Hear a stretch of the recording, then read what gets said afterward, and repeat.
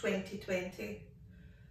Dear diary, I was so chuffed the other day, right, because my pal sent me a video message. Now, I haven't spoken to this pal for a long time because she ditched me and the rest of her pals and ran off to become a material girl in America. Anyway, it was a lovely surprise. It was, to get this wee video message for her at this dark time.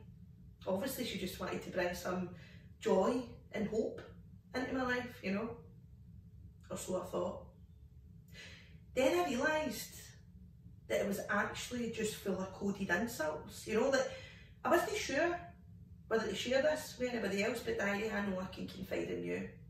So I can confirm to you that the said aforementioned ex-friend of mine is ...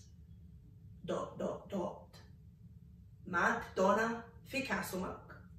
She sent me this video, right? She was in the bath. No, sorry, extra information. She was in the scuddy in the bath. And she was grasping onto the wee turning taps, you know, as if she was trying to steer it somewhere.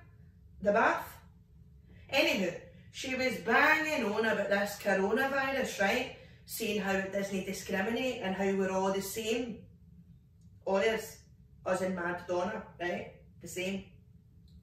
I was like, the same. Donna hen, the same. Honestly, I'm literally rationing cucumber, right?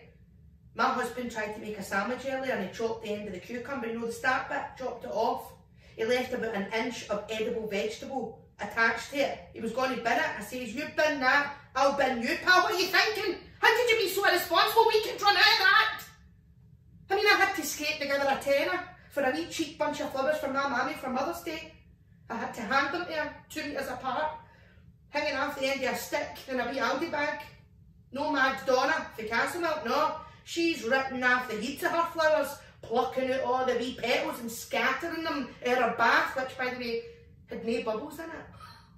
No bubbles in a bath. I mean, not a bottle of matey in sight. I mean, if that doesn't make her different for us mere mortals, then I genuinely don't know what does. She's saying we're on the same boat. We're all in the same boat. We're all in the same... No, we're no. We're no, Donna hen. We're not in the same boat. We are absolutely not in the same boat, right? You're in a yacht. Know what I'm saying? I might as well be cutting about in a canoe. Or worse, a pedalo. And not even a nice swan pedalo, you know, because Alton Towers have had to shut them down and all. Mad-Donna, eh? She can keep steering her wee bath wherever it is she's trying to go. Because I tell you all now, she's definitely, absolutely, categorically off my Christmas card list this year. Just like wee Kylie. Don't get me started on her. Wee Kylie. For Govan. Aye.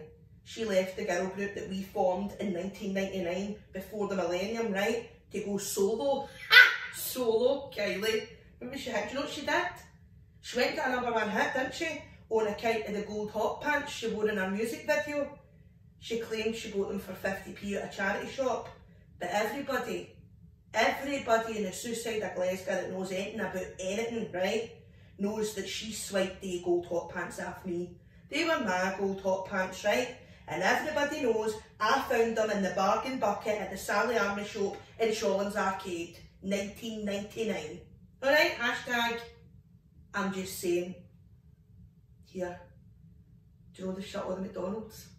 And the drive-thrus and all. This is getting really serious now, pals. Just take care of each other and wash your hands, alright?